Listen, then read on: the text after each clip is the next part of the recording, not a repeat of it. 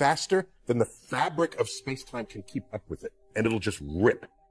And I'm terrified by this. The universe is full of wonders, beautiful, mysterious, and sometimes terrifying. Among the most fascinating are the dead or dying remnants of stars that have reached their limits. Stars like pulsars, neutron stars, and magnetars. These aren't just distant objects drifting silently through space. They are cosmic reminders of physics pushed to extremes. Take a star on the brink of collapse.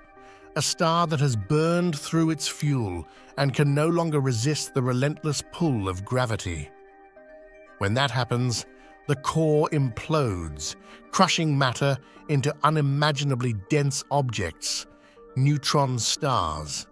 Sometimes these neutron stars spin wildly fast, emitting beams of radiation that sweep across space like cosmic lighthouses. These are pulsars. And if the magnetic fields are strong enough, trillions of times stronger than Earth's, we get magnetars, the most magnetic objects known in the universe. But what makes these stars so dangerous? It's not just the collapse. It's what happens afterward. Immense radiation bursts, powerful magnetic fields, and energy that can disrupt everything nearby.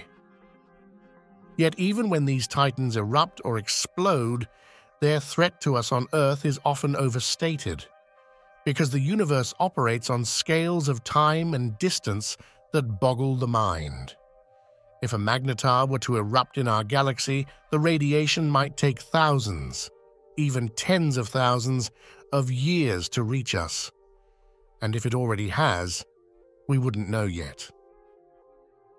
Now, compare this with Betelgeuse, one of the brightest stars in our night sky, a red supergiant nearing the end of its life. Astronomers have watched Betelgeuse dimming and brightening, sparking rumors that it might explode any minute. But in cosmic terms, any minute can mean tens of thousands of years. When Betelgeuse eventually goes supernova, it will shine brighter than the moon for a time. But it's hundreds of light years away, so its light and any radiation will take that long to reach us. Pulsars and magnetars are even more extreme. They're remnants of stars that were once more massive than Betelgeuse. When they collapse, the result is an object only about 20 kilometers across, roughly the size of a city, but with a mass greater than our Sun. Imagine compressing the entire Sun into something the size of New York City. The gravity, pressure, and magnetic fields are so intense that matter behaves in ways we can barely understand. Betelgeuse, a sprawling red supergiant, could engulf the orbit of Mars if placed at the center of our solar system. A neutron star? Just a tiny dot in comparison, but packing unimaginable power. And magnetars? They generate magnetic fields so strong they could wipe data off a credit card from halfway to the moon. These stars teach us something profound. They show that the universe isn't about comfort or predictability. It's about extremes, pressure pushing matter beyond limits, gravity collapsing stars into tiny, dense spheres, radiation bursting out in ways that challenge our understanding.